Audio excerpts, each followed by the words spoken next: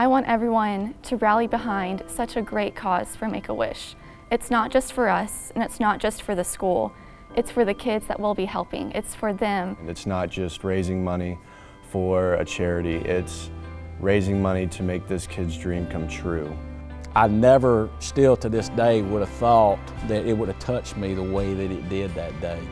To truly say that it was a life-changing moment for myself is true. And I think it was for our program, our team, and our university.